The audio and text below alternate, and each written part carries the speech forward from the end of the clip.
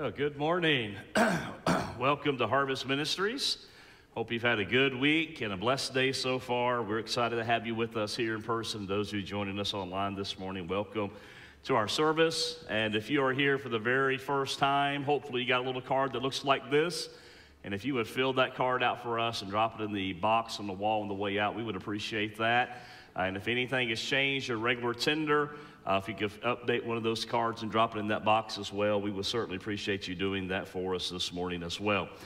Just want to make some announcements quickly. Next Sunday morning, there will not be any adult Bible study. So if you typically come for that, just put that on your calendar. No adult Bible study next Sunday morning. We'll be getting ready for our fall festival. So we'll talk a little bit about that later on as well. But there's going to be a lot of activity going on. They thought best not to have that Bible study. Some of them will be working and getting things ready for us as well next Sunday morning. Harvest Youth, we always ask you to pray for our Harvest Youth and Pastor Robin and everything she has going on. Several of our young people are at a youth retreat this weekend. Pastor Robbie is there. He's been the evangelist. He's been preaching Friday night, Saturday night. Sunday morning he'll be preaching today up there as well. And he texted us today, said, I can't wait to get home and tell you about the service last night. And so God did some miraculous things in the lives of our young people there. So please pray for them as they have their service and as they make their way back home this morning, that they'll have a safe trip. Our nursery is available if you need those facilities out these doors to my left and your right. They'll take care of your babies, love on them, pray for them, change their diapers, give them goldfish or whatever they have in there to give them. But they'll take good care of your babies for you if you need those facilities. Please take advantage of that. And we always ask you to pray for our kids' church, Pastor Ron and Pastor Alma, and all their workers who are helping them today minister to our kids on their level. And please pray for them this morning. I also want to say thank you on behalf of myself and our staff for all of the outpouring of love you've shown to us for Pastor Appreciation, and gift cards, prayers, hugs, food, all kinds of things you've done for us. And we don't feel worthy of it, but we love you, and we appreciate everything you've done for us and all the love and appreciation you show to us, not just once a year, but many times throughout the year. You show us how much you love us and appreciate us. I did want to mention our Christmas choir practice. If you're interested in that or already a part of it, it will be here today at 4 o'clock on the stage, right? I think I read that email right. She'll be sitting on the stage today practicing. So come out expecting a great time. If you haven't been here, it's not too late, right? So if you like to sing, come on out at 4 o'clock today in here in the sanctuary, and they'll get you connected, and you can begin learning those songs as well. In your bulletin, there is a handout that looks like this, a meals ministry. There are times in our congregation when someone needs some food assistance. Maybe they've gone into the hospital. Maybe they've lost a loved one. Maybe they're dealing with a sickness, or any of those situations may happen.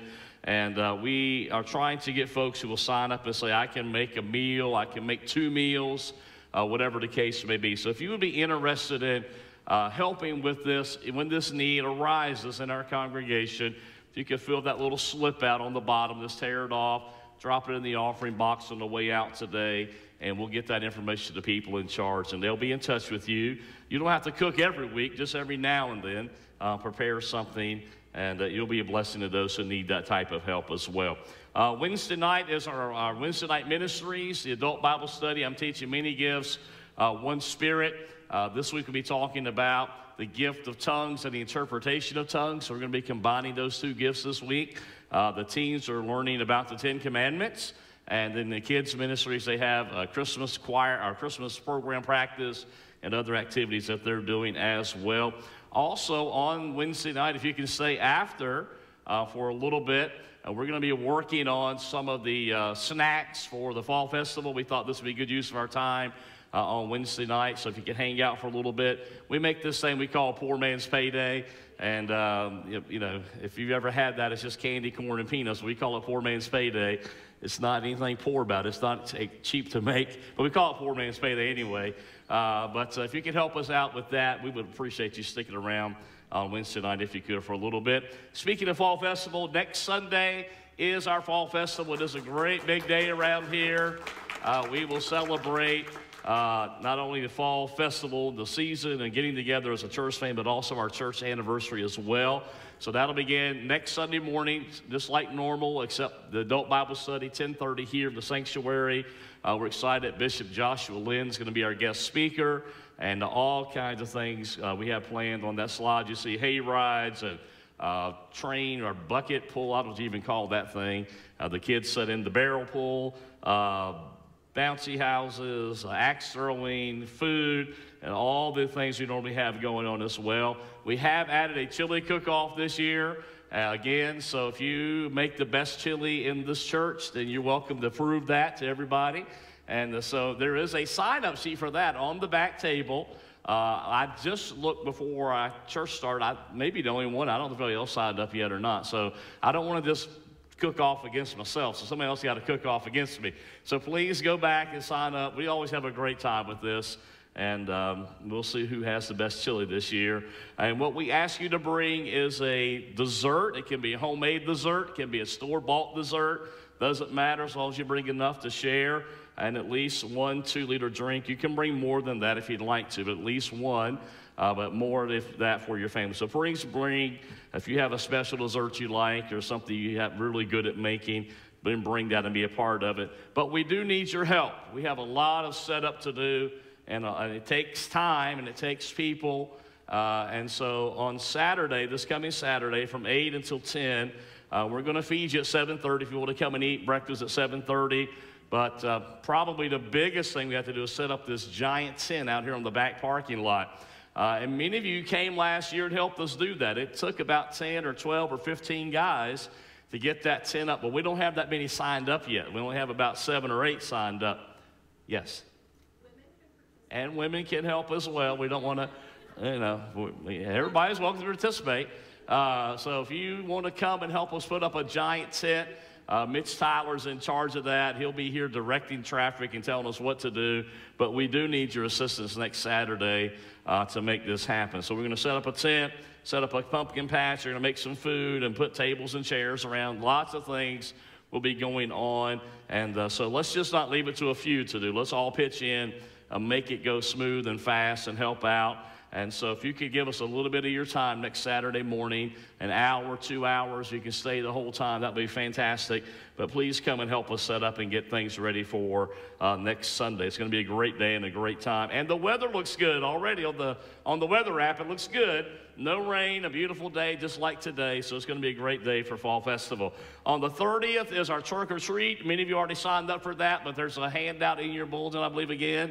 Just cut that off. Yes, I'd like to participate and decorate your automobile, and we'll be having that on the 30th of this month from 5 until 7. I think the decorators get here at 3 or 4 o'clock that afternoon, 4 o'clock to start decorating. So we're going to have a great time, and Katie Bryant's heading this up for us. So if you'd like to be a part of that, just fill that sheet out, and we'll get you on the list that you're going to be here and help us with that.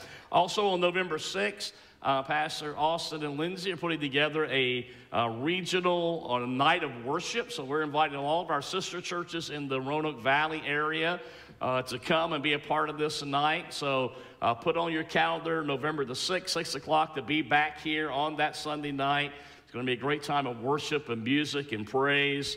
And I think different people are going to be singing and playing, perhaps, hopefully they're praying about that. But it's going to be a great night, so we want you to come and be a part of that if at all possible. And the last thing I want to mention as far as announcements go is our Girls' Day Out. They're going to Hobby Lobby in Mardell on November the 7th in Lynchburg.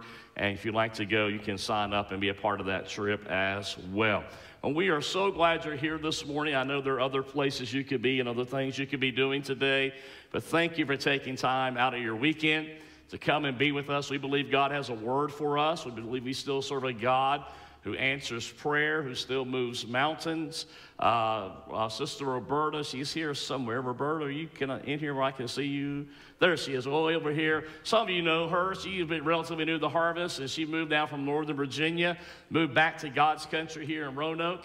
And she's been looking for a house for months and months and months. Many of us have prayed for that. And she just told me this morning she got the house. She got the house. And so we rejoice with her today. God gave her the right house at the right time. I got reports this weekend, people telling me that God has answered prayers, or tests came back, it was negative, that God is doing miracles and God is providing finances that was already there. He doesn't realize it was there. So God is on the move, amen? We just have to have faith and believe in Him. So we're going to ask you to stand this morning with us if you're able to. And we just want to invite the Lord's presence to do what He wants to do. We're not going to ask Him to be here. He's already here with us. We talked about that last Sunday morning. He's already here. And we're just going to thank Him for being here. Thank Him for what He's going to do. Thank Him for what He's already done in your life. And thank Him that we can come together and worship Him today to receive what we have need of in our lives. However you want to pray, silently, out loud, doesn't matter. However you're comfortable. Let's talk to the Lord this morning. Father, we love You today. Thank You now, Lord, for being here in this service with us today. You were here before we even got here today. There is no place that Your presence is not. You're here on this platform. You're there in our seats with us. You're here on this campus. Your presence is here, and it is real. And I thank You today for answered prayers. I thank You for testimonies of healing and deliverance. I thank You for testimonies of financial provision and blessing. I thank You, Lord, for our sister who received that house just at the right moment. We give You praise and glory and honor. And I thank You this morning, Lord, for what You're going to do in this service. Holy Spirit, have Your way. Spirit of the living God, fall fresh on us today. Anoint us and use us and move among us today. Heal bodies and minds and spirits. Help those who are heartbroken today. Help those who are dealing with addictions and habits, whatever it may be. Break those bondages today, I pray. And let us worship You in freedom and in truth throughout this service, we pray. In Jesus' name. And the church says amen. Amen. Let's worship together this morning.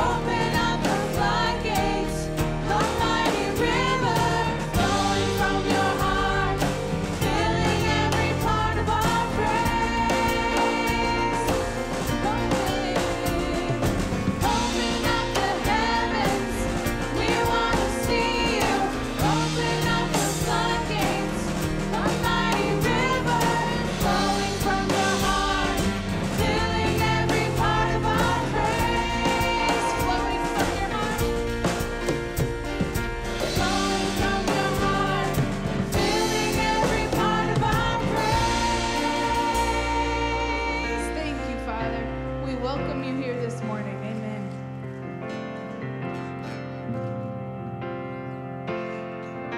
They say this mountain can't be moved.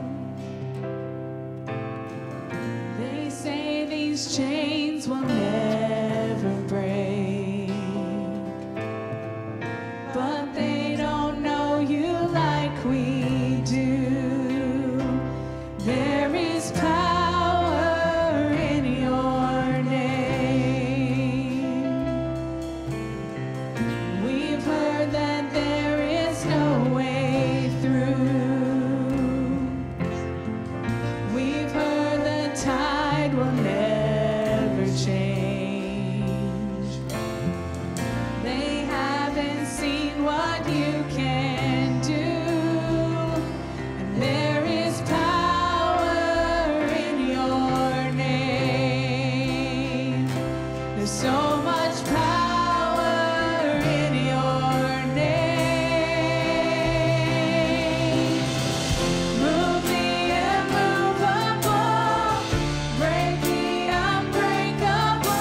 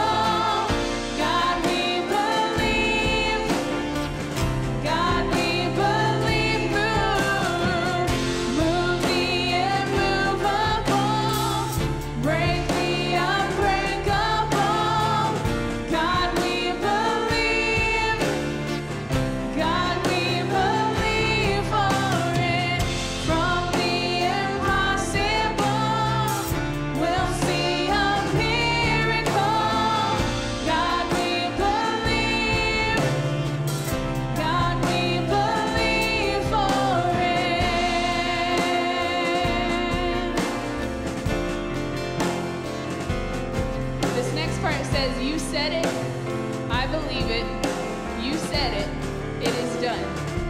Amen? All it takes, he says it.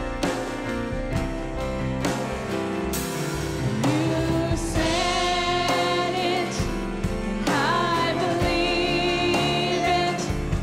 You said it, it is done. You said it, I believe it.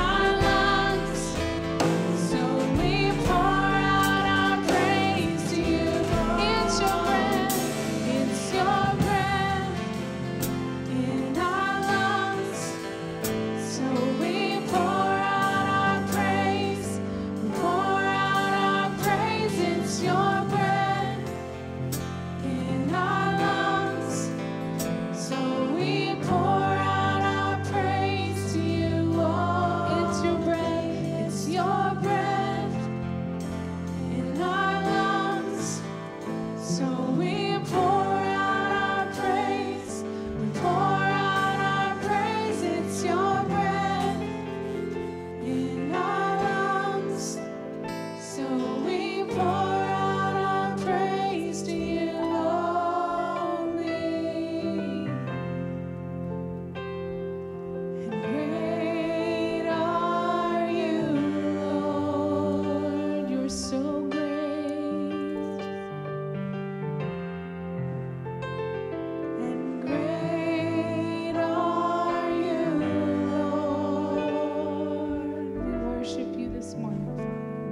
You are so great. You breathe life into us, God, and I pray that we are your vessels in everything that we say and do, God, for your glory, Father. All the earth will shout your praise someday. Our hearts will cry, and these bones are singing your praise, God. We worship you, Father. You are so worthy. Thank you, Father, for meeting us here today, God. We worship your name, God. Hallelujah. Thank you. Great are you, Lord. Great are you, Lord. Hallelujah. Great Are you, Lord. You're so great. Great are you, Lord. Great are Are you, Lord. Hallelujah. Hallelujah. You're so great. Great are Are you, Lord. Thank you. Hallelujah. Thank you. Hallelujah.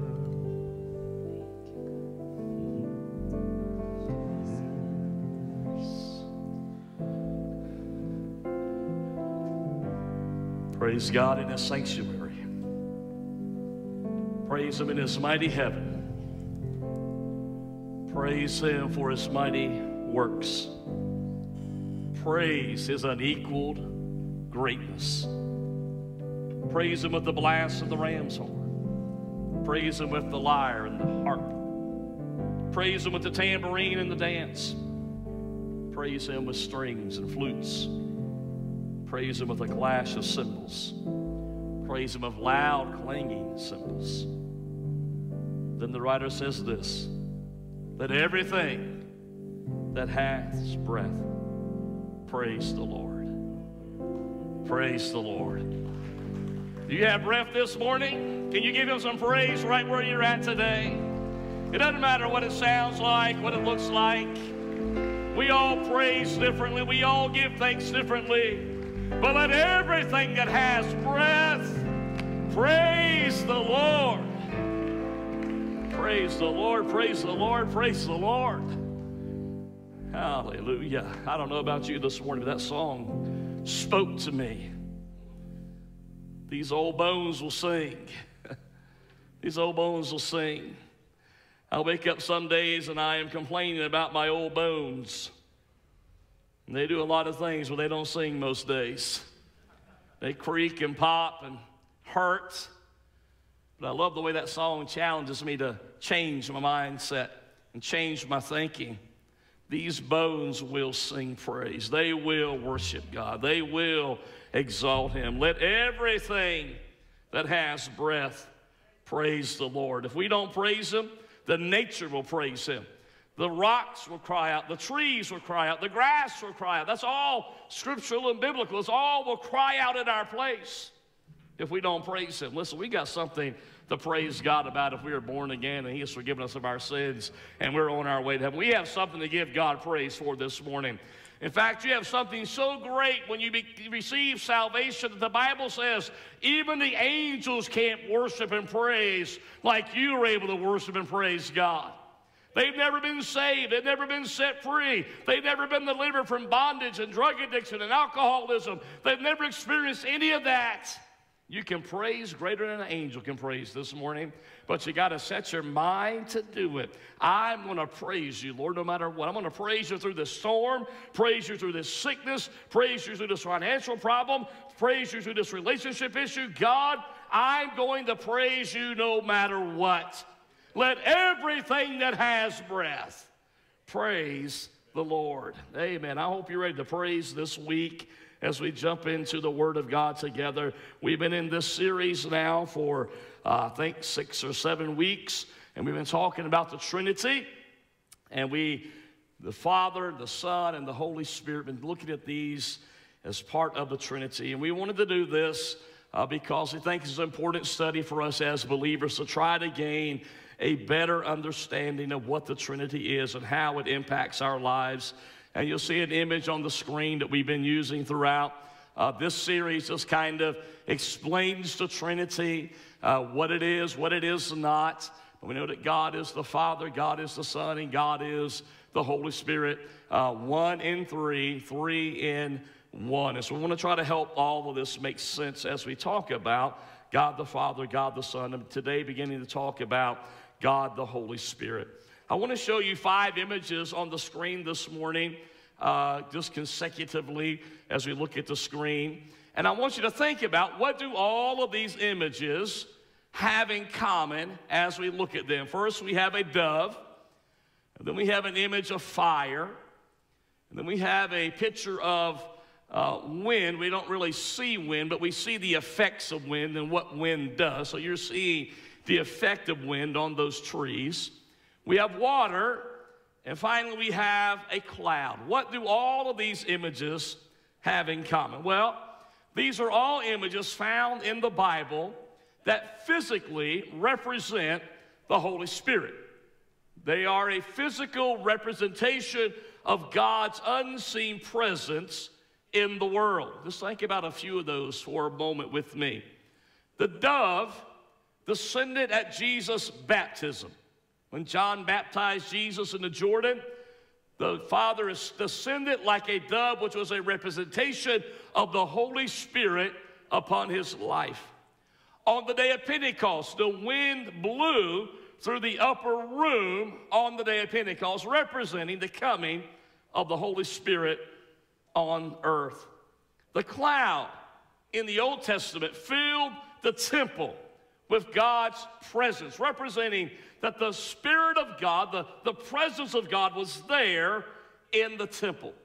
And so I want to challenge you this morning on some level that whenever you see any of these things in your life going forward, that you will be reminded that the Holy Spirit is present with you now, and he is working in the world around us at all times.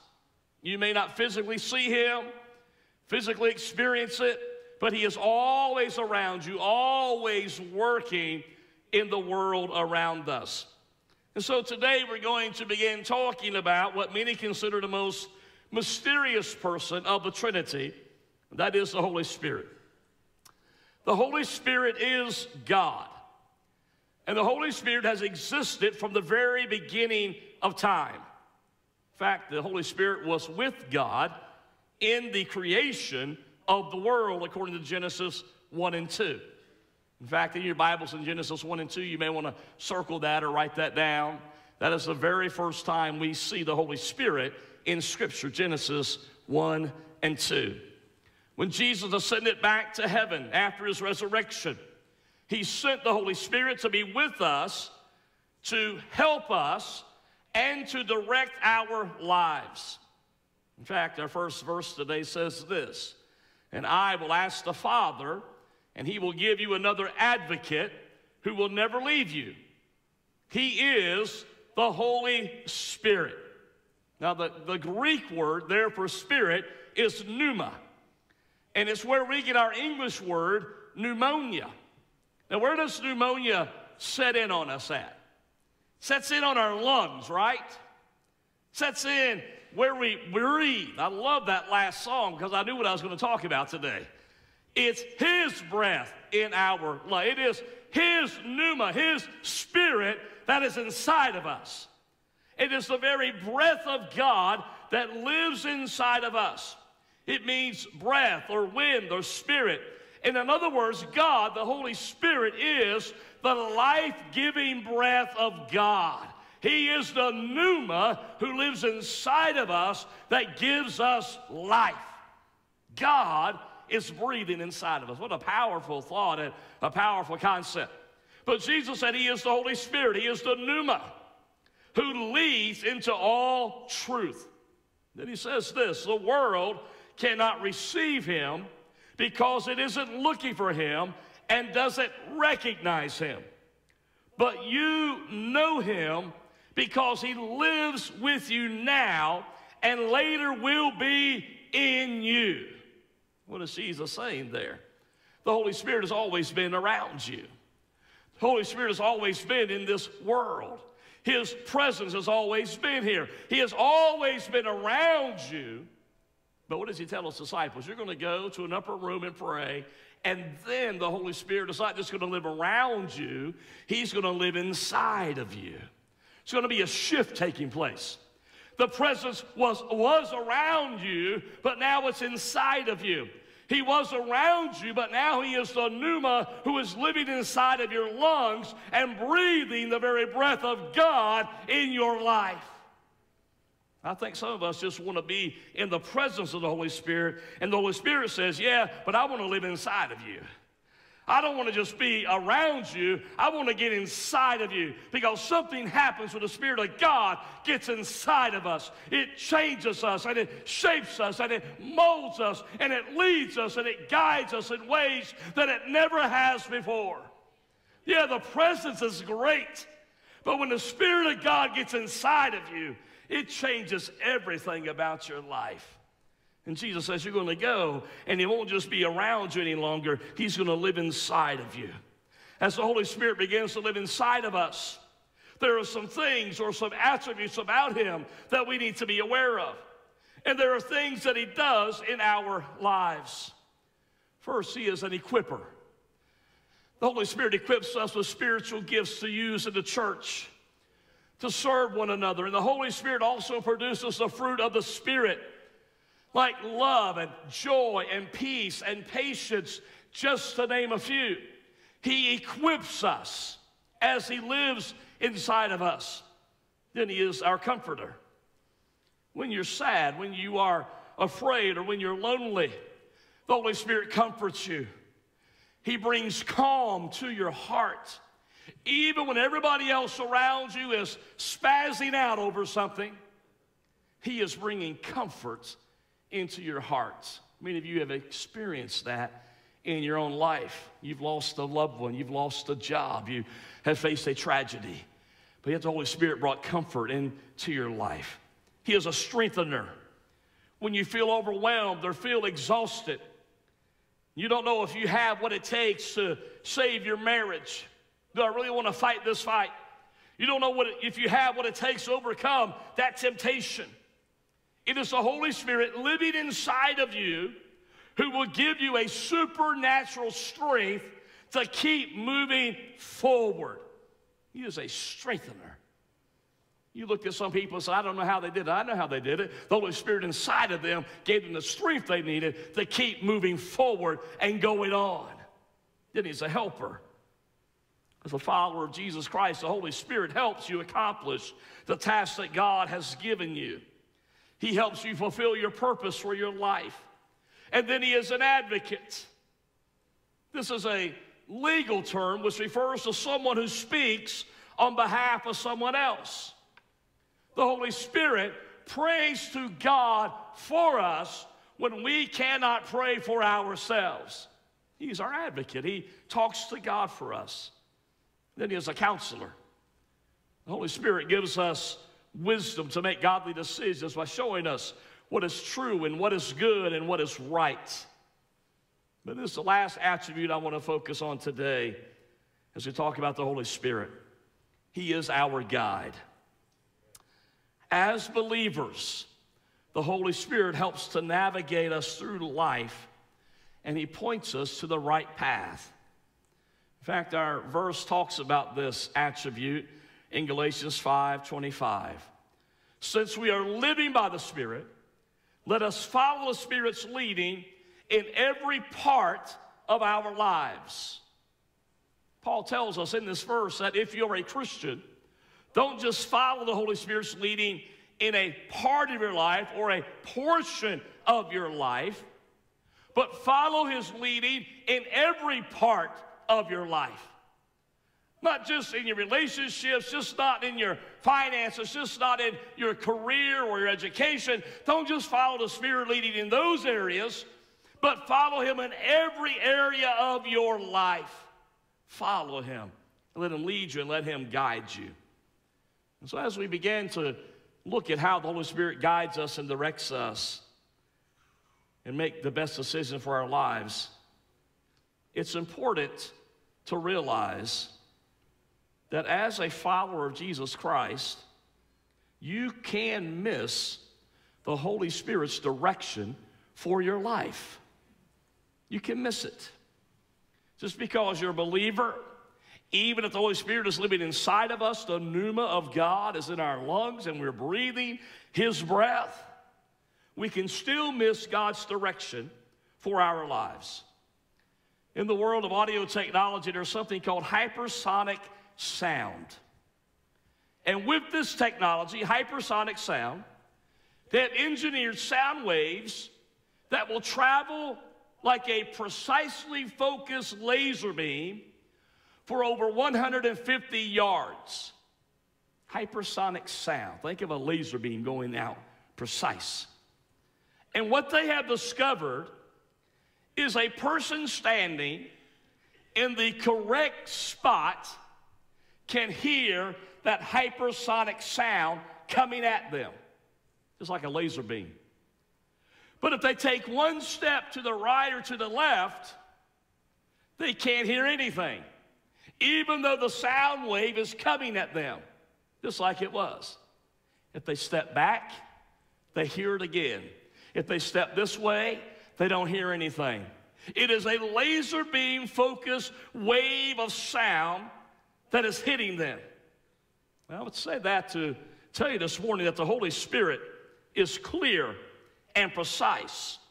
But if you move away from the pathway of the Spirit's voice, you will become unaware of what God is trying to say to you, and you may miss it completely. That's why it's so important. And I don't want you to miss out on what the Holy Spirit might be saying to you and how God might be directing your life. Some of you need direction for a career decision you're about to make. But instead of standing right in front of the Holy Spirit to receive His message, you've stepped off to the right or to the left. You're looking at other places and other people for answers, and you moved out of the Holy Spirit's way, and you can't hear what He's saying about your career. Some of you need His voice and His direction for a relationship decision, or a health decision, or a decision about a child. But right now, you're not in the place where you can hear the Holy Spirit, and you may be in the process of making a bad decision. Why? Because I have moved myself out of His way, and I can't hear what He's saying to me. I just stepped a little bit off track, a little bit off of the path I need to be on, and I can't hear what the Holy Spirit is trying to say to me. And all the while, the Holy Spirit may be shouting at you, stop, stop, stop. You ever yell at your kids that way, your grandkids that way? Stop, stop, stop. But you can't hear because you're out of the way of the Spirit. And you're making your own decisions and your own choices, and you're going to do whatever you want to do because you think it's right, versus what the Holy Spirit is trying to laser beam right at you and tell you this is what you need to do with your life. Because we step out of that way and we move away from the Spirit's voice, many times we miss out on what God wants us to do with our lives and how He wants us to live our lives. So I want to give you several ways this morning that the Holy Spirit directs our lives. Here's the first way. The Holy Spirit draws me to God. He draws me to God. Paul writes in Ephesians 1, and now you Gentiles have also heard the truth. And this means non-Jewish people have heard the truth. The good news that God saves you. And when you believed in Christ, He identified you as His own, giving you the Holy Spirit, whom He promised long ago. The Spirit is God's guarantee that He will give us an inheritance He promised, and that He has purchased us to be His own people. He did this so we would praise and glorify Him. As Paul is saying, the Holy Spirit in your life is God's guarantee that you belong to Him. I don't know about you, but I like that guarantee. I belong to God. I like that. That's a guarantee that'll never wear out. That's a guarantee that never goes out of date. It's not 3 years or 36,000 miles. It's not 100,000 miles on your powertrain, right? Yeah, it's not that kind of warranty. It's not the warranty that expired on your refrigerator or your stove last week or your microwave or whatever it was. That's not the kind of warranty. Paul says that when you receive Christ, he gives you the Holy Spirit, and he guarantees that you are his and you belong to him. I belong to Jesus Christ. And because of the Holy Spirit's guarantee, there is nothing in this world that can ever separate me from the love of God. Paul affirms this when he writes in Romans 8, and I am convinced that nothing can ever separate us from God's love. Neither death, nor life, neither angels, nor demons, neither our fears for today, nor our worries about tomorrow. Not even the powers of hell can separate us from God's love. Aren't you glad for that today? Nothing can separate me in this world or out of this world from God's love. No power in the sky above or in the earth below. Indeed, nothing in all creation will ever be able to separate us from the love of God that is revealed in Christ Jesus our Lord. Why is that? Because the Holy Spirit draws us to God, and he guarantees that you are my child, and nothing can separate us. Nothing. Nothing can make me stop loving you, God says. The only thing that can separate us from God is us. The only thing that can break that relationship is us. The only thing that can put distance between me and God is me. Nothing else can do that. Nothing can separate me from God's love, because the Holy Spirit draws me to God, but he also keeps me close to God so that nothing can separate me from his love and knock me off of his path for my life. The second way the Holy Spirit directs me is he reveals God's truth when I engage the Bible. I wish I had a nickel for every time I talked about being engaged in the Bible over the years. But the Bible, the Word of God, is the primary way that we receive God's truth. It is his primary way. We have to engage the Bible. We believe that the Bible is the infallible, inerrant Word of God. That's what we believe, and we teach here in this church. And we believe it shows us what is true and what is right. And the Holy Spirit will never direct you in any way that is contrary to the Word of God. Now, we talked a little bit about this on Wednesday night in our Bible study. But if someone were to prophesy over you and say, do this, but it's contrary to the Word of God, you take that prophecy and just ball it up and throw it in the trash, because it is not of God. It's not of God. And the Holy Spirit will never lead you in a way that is contrary to the Word of God or removes you from God. The Holy Spirit always pushes you toward God and toward his presence and toward his Word. I've had people tell me all kinds of things that contradict the Bible. I've had them tell me that God told them to leave their spouse and they end their marriage and they run off with this other person. God didn't tell you that. That's not of God. That is contrary to God's Word. Nothing about that is of God. I think people tell me that I made a commitment in my business, but I don't know if I want to follow through on that commitment. And I think the Bible says it's okay to go back on my word, because it's going to benefit me to do that. God didn't tell you to go back on your word, to break your promise, or to break what you said you were going to do. Anything that is contrary to the Word of God is not from the Holy Spirit. He will never tell you anything that goes against what God has written in His Word for us. And that is why it is so important to engage the Bible on a regular basis, so the Holy Spirit can help you discern what is and what is not God's will for your life. You know why so many Christians get in trouble? They don't have a clue what this book says. They don't have a clue what it's talking about. They couldn't take you to one scripture to try to support their decision-making process because they never crack it open. They never look at it. They never read it, never listen to it. Why? Because they never engage the Word of God. But this is where God tells me His truth. It's where I learn about God and know what He wants me to do. And I hear the voice of God as I read His Word. You've got to engage it. You know, when you read the Bible, the Holy Spirit uses what you have read to give you direction for what you're facing in life. It's like taking a test or an exam in school. And you haven't studied a bit for that thing. You knew it was coming. You knew there was going to be a test at the end of this semester or end of this month.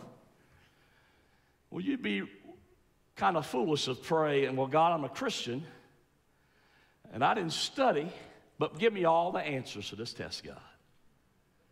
I didn't crack one textbook open. I didn't look at one note, but God, give me the answers. We all used to quote that old scripture, God, bring back to my remembrance the things I have studied. Well, some of us hadn't studied a thing. There's nothing to bring back to remembrance. That's why we got such bad grades, and some of us got bad grades in school. We didn't study anything.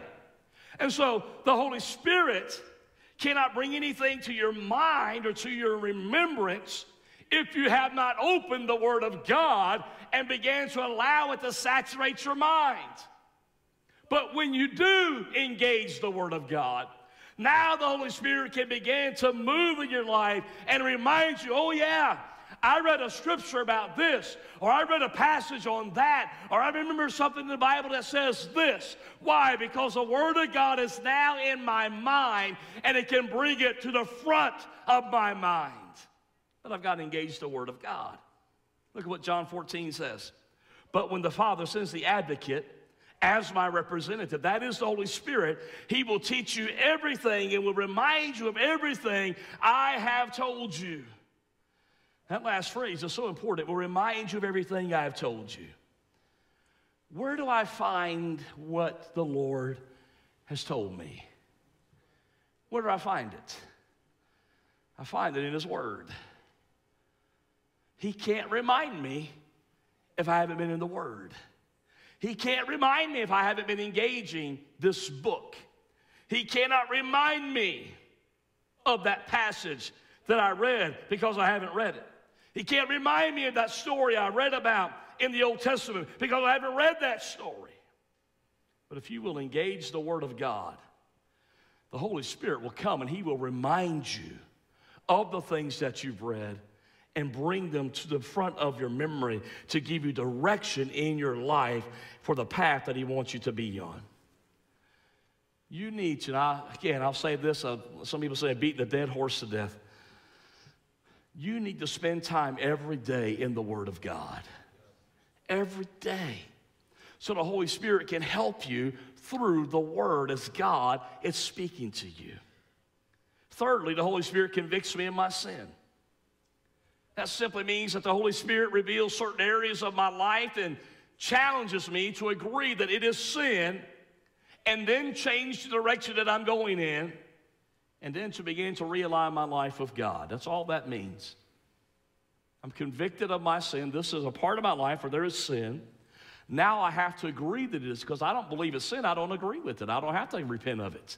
But if I agree that it is sinful based on the Holy Spirit's conviction, I will ask God to forgive me, change my direction, and then begin to realign my life with God. Jesus explains it this way. John does in John 16. But in fact, it is best for you that I go away. Jesus says, I got to go away from you. Because if I don't, the advocate won't come. If I do go away, then I will send him to you. And when he comes, he will convict the world of its sin and God's righteousness and of the coming judgment. That's why I'm leaving. The world's got to be convicted of its sin. The world has to believe there's a coming judgment. The world's got to believe that God is going to send me back again, but I've got to go away before all this can transpire. We've heard it said that God loves us, but God hates sin. And I believe there's a lot of truth in that statement. But as a children of God, when we step outside of God's will for our life, the Holy Spirit will speak strongly to us and tell us to stop the direction we're going in, to turn around and to go back to God.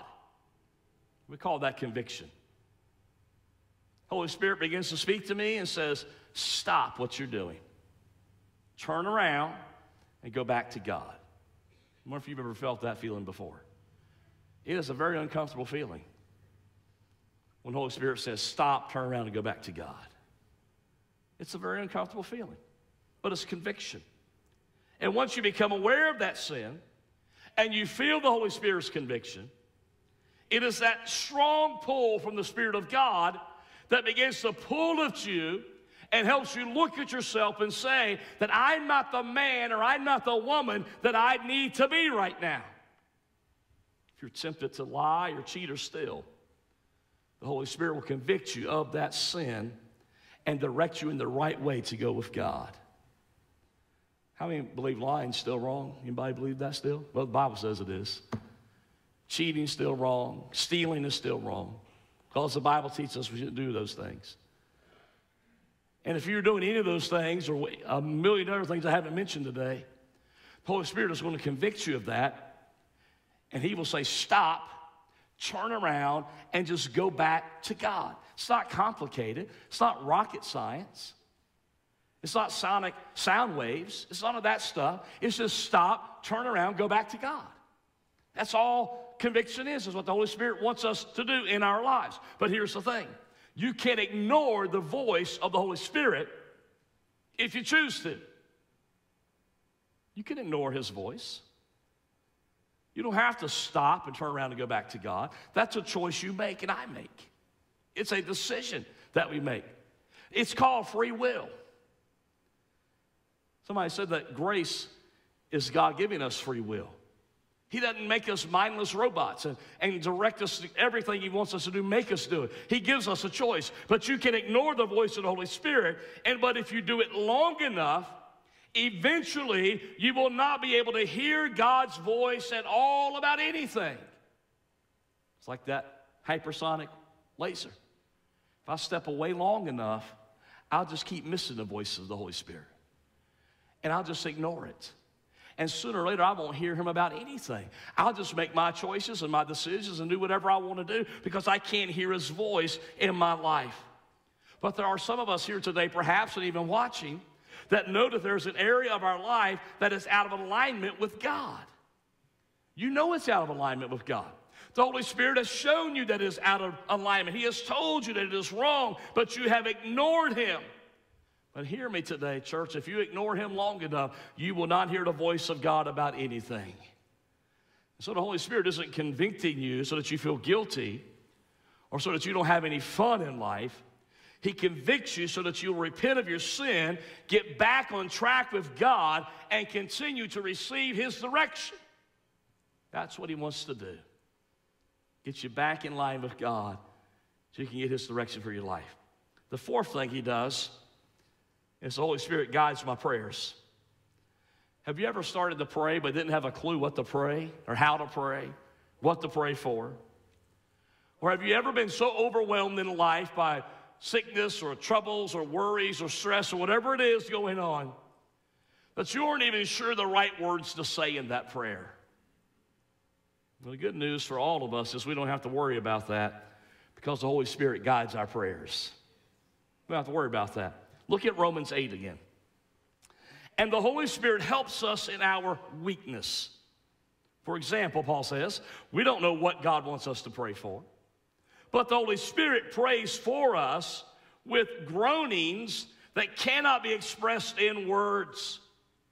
And the Father who knows all hearts knows what the Spirit is saying.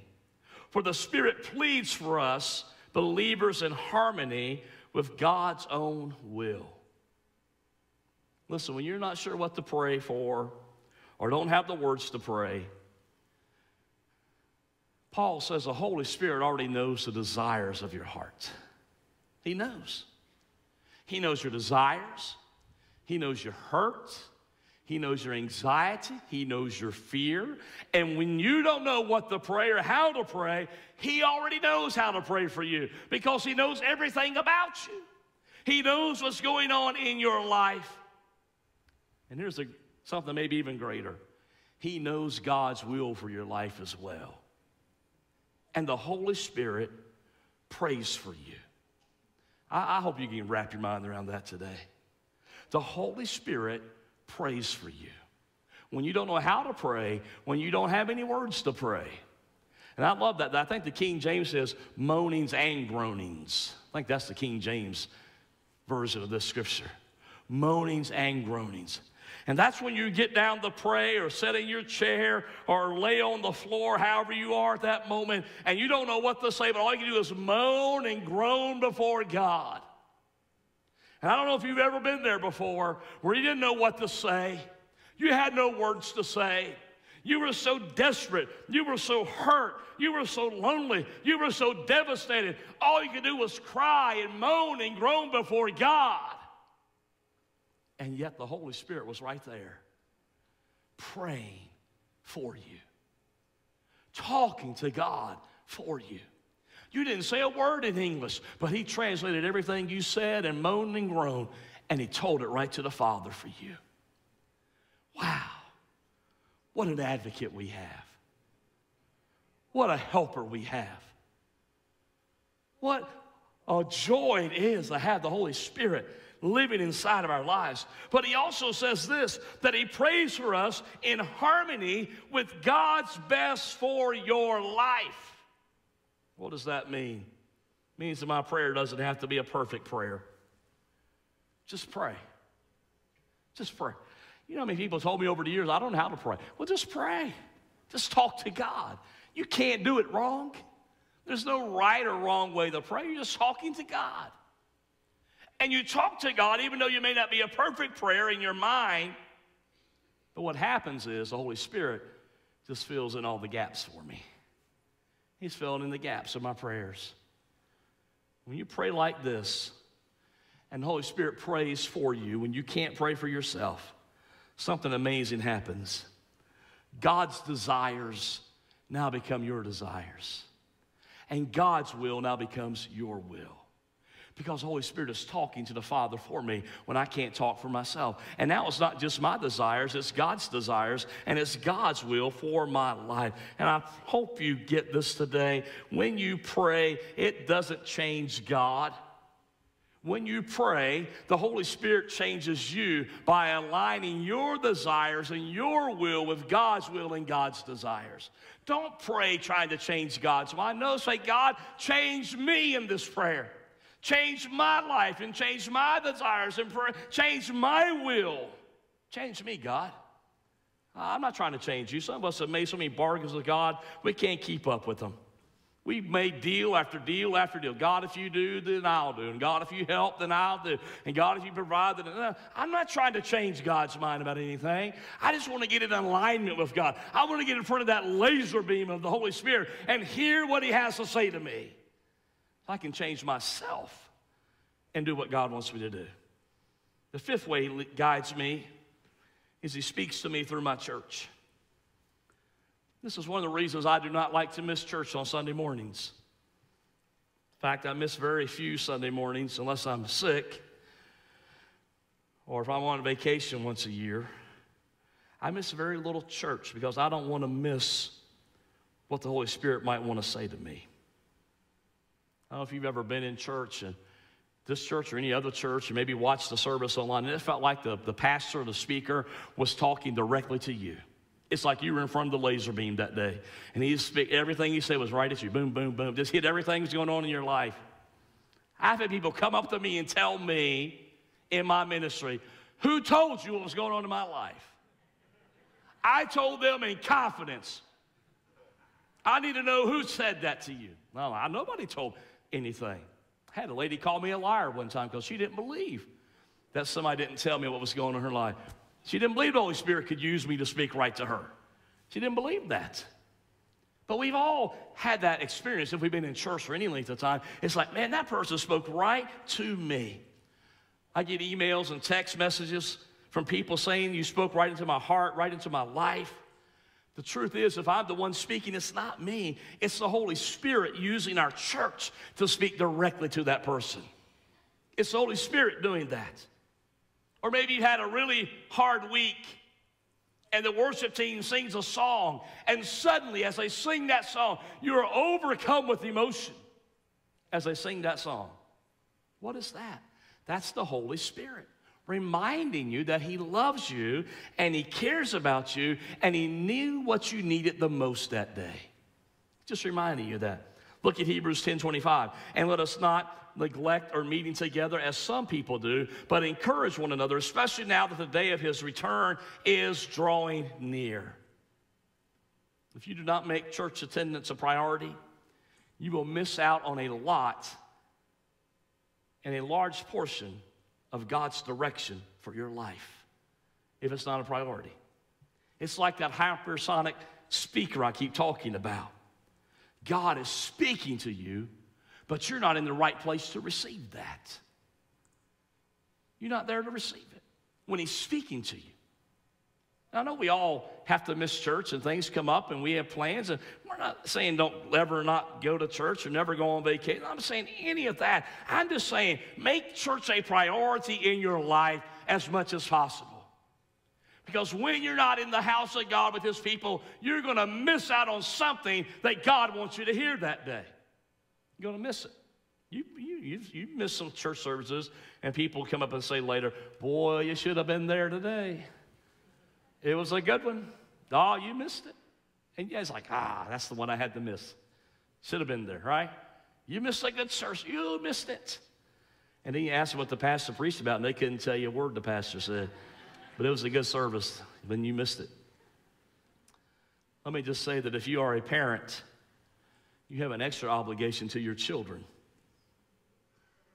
You make decisions for your children on what they will and will not do, because you don't let them make those kind of decisions for themselves.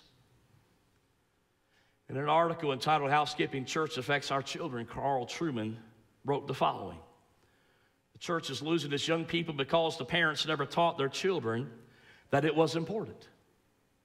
I think that applies across the board. It applies to family worship. It also applies to whether you are in church every Sunday and what priority you demonstrate to your children church has on a Sunday. If the sun shines out and their friends are going to the beach, do you decide to skip church and go to the beach? In which case, you send signals to your children that church, is not important. He concludes, maybe the reason why our children have no love for Christ is due to the fact that we as parents do not show any love or passion for Christ, evidenced by how we prioritize our time both on Sundays and during the week. When television, sports, school, hobbies are elevated to a place of idolatry and replace the vital Christian responsibilities, then we tell our children that Christ is secondary to all these things. We tell our children that it is not necessary to take up your cross and die daily in order to follow Christ. We tell them that you only have to live for Christ when it's convenient for you. Parents, you have a tremendous responsibility for your children. That does not mean that when they are older, they will serve God. But they will always remember what you placed inside of them. Scripture says when they're old, it will not depart from them. That means they're always going to serve God. But you need to put your kids in a position where they can hear what God is saying to them. Just like that laser beam sound wave. If you have teenagers, they need to be in youth church on Sundays and Wednesdays, if at all possible, to hear what God is speaking through Pastor Robin into their lives. If you've got children, they need to be in kids' church to hear, what is God speaking into my young life? Listen, God can speak into the life of a toddler or a preschooler or an elementary school student just like he can our lives.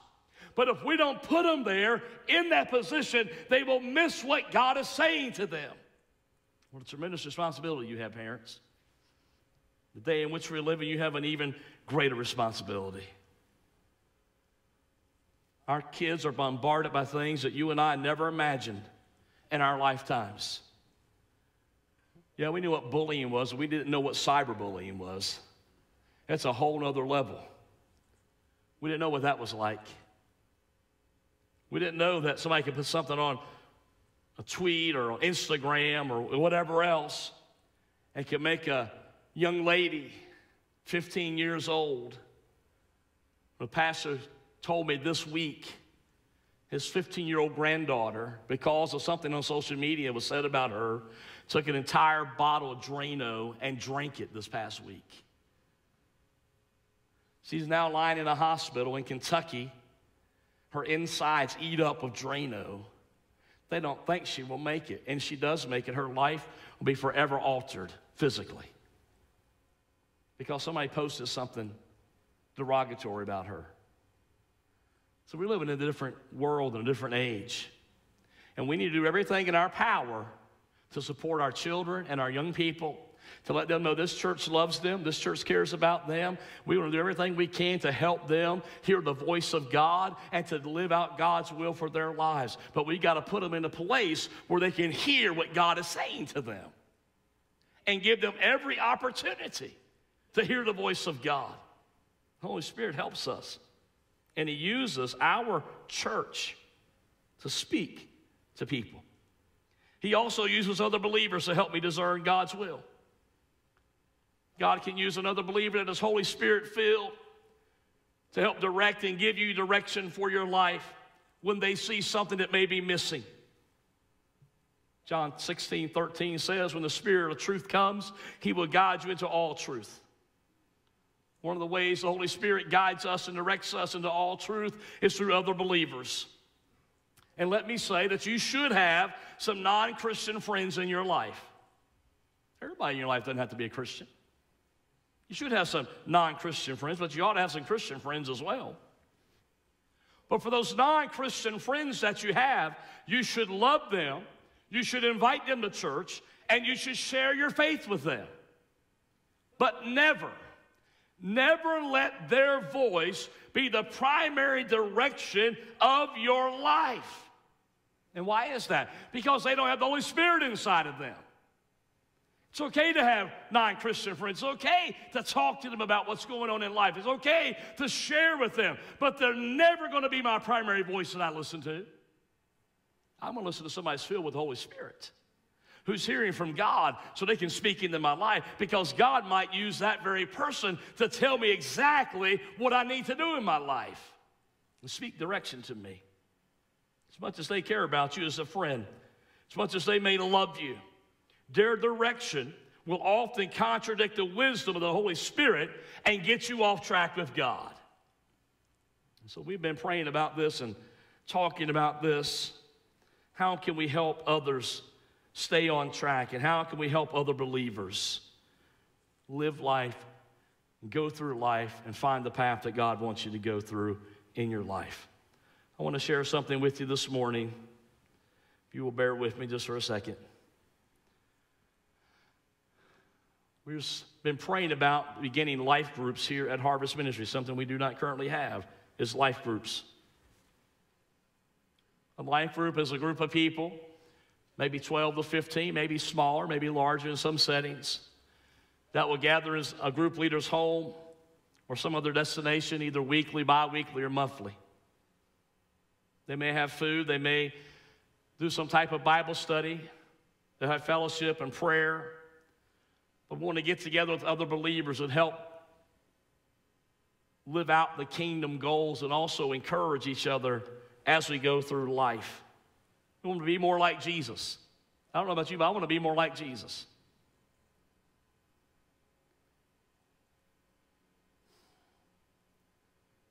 But if I want to be more like Jesus, I got to put myself in situations to become more like Jesus. Got to plug in where He is and where His people are. Got to get involved in it. And so what I'm asking you this morning, I know this is quick notice, and you don't have to make a decision today, but some of you can. If you would like to be a life group leader, if you say, you know what, I would like to take a group of people and lead them and go through life together with them, maybe for 10 or 12 weeks. And the possibilities are endless on what kind of group you can have. We've listed some of the ways on the screen. It could be a new believers group, it could be a seniors, professionals, Bible study, men, women, hiking, book club, young marrieds, old marrieds, a walking group, a singles group, a biking group, a prayer group, parenting group, an exercise group, a homeschooling group, a cooking group, an arts group. And the list is unlimited on what it could be. But you're just doing life together. You find people who have things in common, and you say, you know what? Let's get together and let's do life together for a few weeks. Let's just help each other. It's just endless what you could do as a group leader. Something that you would like to do. We're going to do some training on November the 28th and December the 12th. My wife and I are going to be the life group leader of the life group leaders. That's what we're going to do. We're going to be the leader of the leaders. We signed up for that. That's what we're going to do. I'm going to give you some tools and give you some ideas and help you get through this. But if you say, Pastor, that sounds like something I may like to do. Something you've never done is out of your comfort zone. It's going to stretch you so far, you don't know what you can do. You don't know if you're going to have time to do it. Listen, you take a step of faith, God will give you the time, and He'll give you the energy, and He'll give you the wisdom, He'll give you the knowledge to do this. As you leave this morning, as you pass that back table and sign up for Fall Festival next week to help us work, go out these doors, down that hallway where the kids' check-in used to be for kids' ministries. There's a table set up down there. Just write your name and phone number down. That's all you have to do. Just write your name and phone number down and say, Pastor, I'd be interested in leading a group. But if something you're passionate about, there's probably somebody else in this church that's passionate about it also. And we want you to pull them in. But it's not just inward focused. We want you to pull other people in. We want you to pull your friends and your coworkers and your family members in and say, you know what? I'd like to be a part of a group like that. That'll help me through life. That'll help me as I struggle. Maybe you're a widow. Maybe you're a widower. Maybe you've lost a child. Maybe you could start that group here in this church for a few weeks to minister to those people. I said all that, and I hope you will sign up today and prayerfully consider it and sign up next week. Be careful who you listen to. Be careful whose voice you listen to in life. As a believer, you need to have other believers speaking into your life. Finally, I just want to tell you, the Holy Spirit calls me to faith in Jesus. I began today talking about how the Holy Spirit draws people to God. And at some point, if He hasn't already done so, He is going to call you to faith in Jesus Christ as well. No matter who you are, no matter what you've done, no matter how hard your heart is right now, God created you, God loves you, and God wants to have a relationship with you. And if you have not done so, He wants you to receive His gift of salvation and put your faith in Jesus Christ. And when you do that, He will exchange your sins for His salvation and His eternal life. Notice this last verse in Galatians 3 today. Paul says, let me ask you this one question. Did you receive the Holy Spirit by obeying the law of Moses? Did you receive the Holy Spirit by being a good person? Or because your parents were Christians? Or because you went to church when you were younger? He says, of course not. You received the Spirit because you believed the message you heard about Christ. You believed the message. If you've never believed that Jesus died for your sins on the cross and committed to follow Him as your Lord and Savior, you can do that today. And we pray in just a moment. Or maybe the Holy Spirit's been tugging at your heart and you've been ignoring Him and putting Him off. Maybe He's already convicted you of something that you know is not in alignment with God's will for your life. You know it's not what God wants you to do. It's not how God wants you to live, but you have been ignoring it and you have stepped out of the way of His voice. And it's getting easier and easier not to hear what the Holy Spirit says because you stepped away from Him for so long. He's calling you back today. He wants you to have a life here, but He wants you to have an eternal life with the Father forever in heaven. He wants you to enjoy your life here, but He wants you to have a life more abundantly in a home in heaven. But we have to open up our hearts and our ears to hear what He says to us. Well, ask Austin, he'll begin to play something this morning. And just where you're at, would you bow your heads with me today?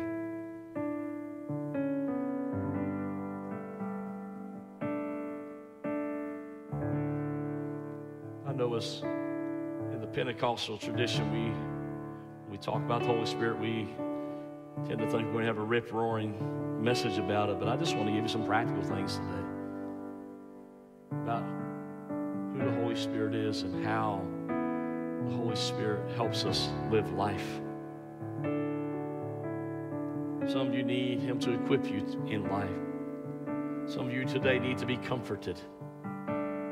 We received a call today before we came to church from one of our church members, Peggy Speed. Her daughter passed away this morning. She needs comfort right now as she deals with that. Others of you need comfort for other reasons in other situations.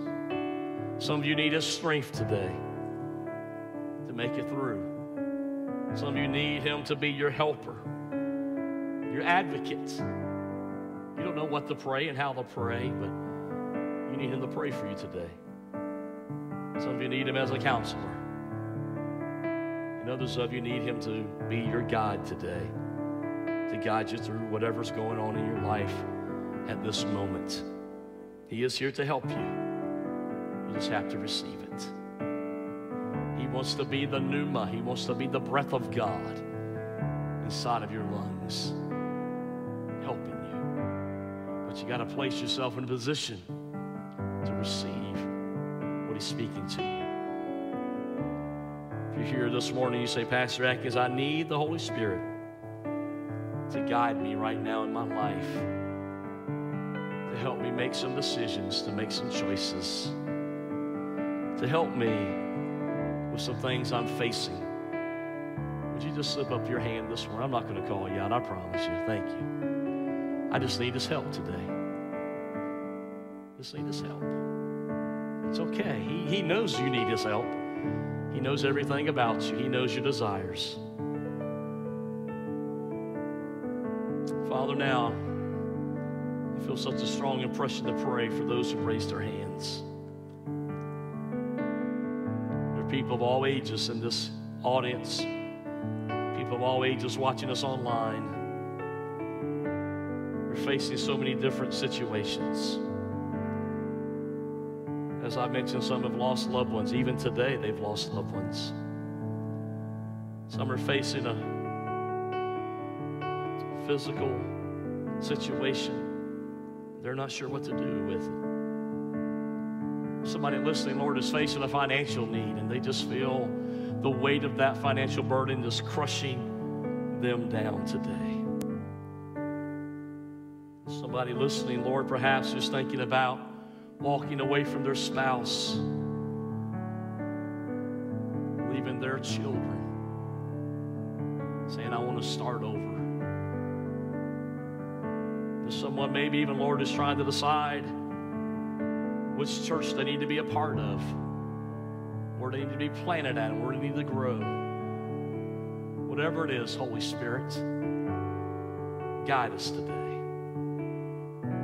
I pray for that one who's considering becoming a life group leader. Who said, I'll step up and I want to speak life into other people. I want to help guide them through what's going on in their life and help them. Speak to our hearts today, Lord. Speak, Holy Spirit.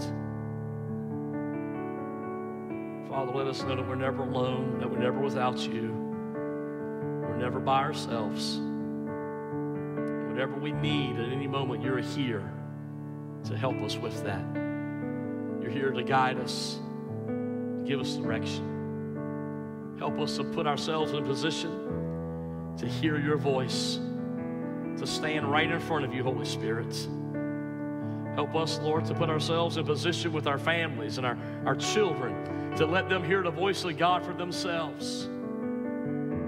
In a world that is full of other voices, in a world that is full of voices that are anti-God and anti-Christ and anti-Christian and anti-church, God, let us love our children and love our families and place them in a very position where they can hear the voice of God for themselves. Lord, we will not let our children be lost. We will not let the devil take over in their lives. We will not, Lord, let you say that to them that they are not a priority. We will not say that everything else is more important in life than church and Jesus and being here. We will not do that with our children, with our grandchildren. Help us, Lord, to wake up to the times around us. Help us, Holy Spirit, to see with your eyes the days in which we're living in. Dark days, evil days, wicked days. We need you now more than we've ever needed you, Holy Spirit. Be the breath of God in our lives. Breathe on us fresh today. Breathe on us fresh today, I pray. In Jesus' name. Can we say amen together as a church? We agree and we receive it today. Also, just keep playing your song. Before you go, let me tell you about our offering today. It is for our harvest partner. Hi, this is Pastor Milton Atkins at the Harvest Ministries Church. Thank you so much for joining our broadcast today. I wanted to take just a moment to invite you to become a financial partner with us as we try to pay off the indebtedness on our building and on our property. We believe the Lord has called us to a great mission here in the Roanoke Valley and also around the world, and we would love to have you be a part of that with us. Now, whether that means you give $20 a month, $50 a month, or whatever the Lord may lay on your heart to give, every dollar you give will go directly to our building fund to pay down this indebtedness. So thank you for considering that today. At the bottom of your screen, there are some ways you can give, and we pray God's richest blessings upon you.